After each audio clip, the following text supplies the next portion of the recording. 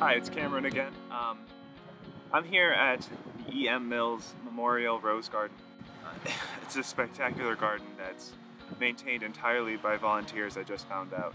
That's literally across the street from the university. In fact, if you look in the background, you can see the garden, and then you can see the beginnings of Syracuse University campus right across from it. So, all this week I was working on a video project that should be done fairly soon. So I was walking around campus, seeing all the beauty that I've grown accustomed to from going to school here.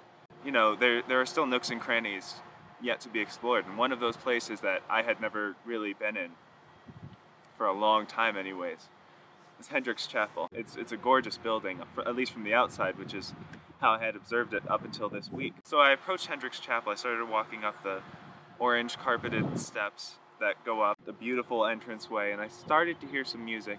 I kept walking in and I saw someone was sitting at the grand piano playing all by himself. No one else was in the chapel.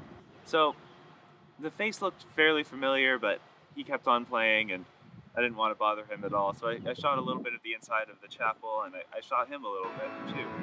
And it turns out I had met this man before. I'd met him in the bathroom at Eggers. He was fixing a faulty urinal.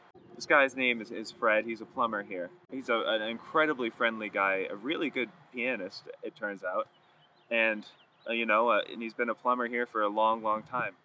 That's one of the cool things about college, and Syracuse in particular. College introduces you to a whole bunch of new people you would not otherwise meet. You know, it's the beginning of your professional network, and everyone knows that, but it also gives you these chance encounters with people that are kind of remarkable. You know, it's this guy who spends all day working on toilets and working on fixing water supplies and things like that. He takes his 30-minute lunch break, goes into Hendricks Chapel, and plays on probably the best piano on campus, and he kills it. It's great. It's so refreshing to see, you know, that kind of pride and beauty and care taken in someone's craft.